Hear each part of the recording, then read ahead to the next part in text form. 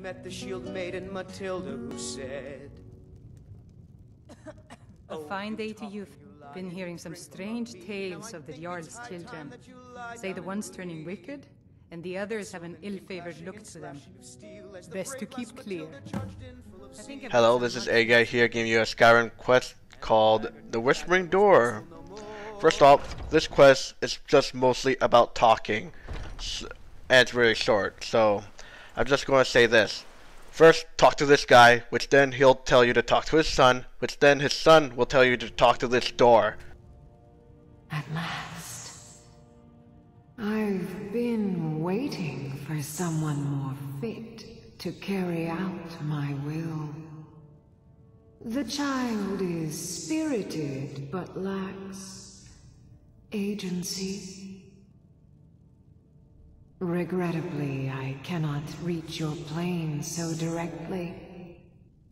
But I forgive you for not knowing who I am.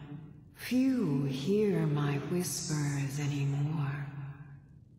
I am Methala, the Lady of Whispers. I tug at the web of connections between mortals. Love, hatred, loyalty, betrayal. The boy was good at sussing out secrets. You, I expect to take a more active role.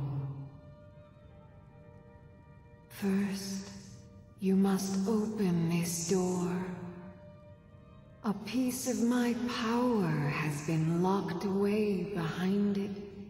And even my eyes cannot see past the seals. I'd much rather it be in the hands of an ambitious and talented person, such as yourself. The whole of Whiterun is ripe with paranoia and tensions. The Jarl's court is right to fear the power I hold behind this door. The Jarl trusts few, and they will be his undoing. The Dark Child knows of what I speak.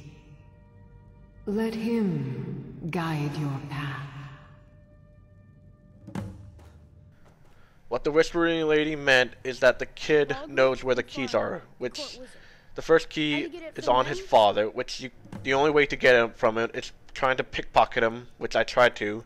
Not once, not twice, but 3 times, and they all failed. So I gave up trying to get the keys from him. So instead I switched to the other one that has the key, which is basically the Jarl's wizard. The wizard, you could simply either kill him or pick the key from him, which is a lot easier than from the Jarl. The only thing left after that is to simply claim the prize.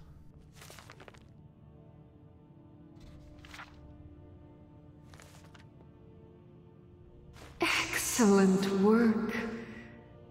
Now, I trust you're sharp enough to see that the sword doesn't match the description of the Ebony Blade you may know.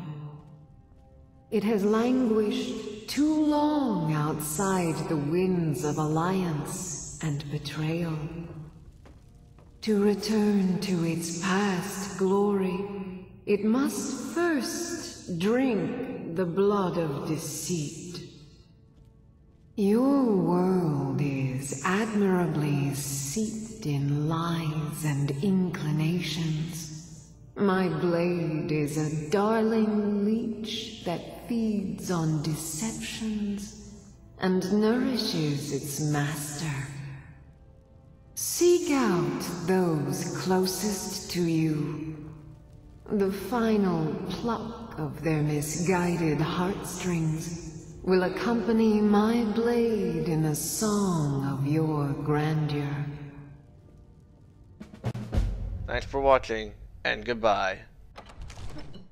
Now in royalty, and reshape this land which is mine.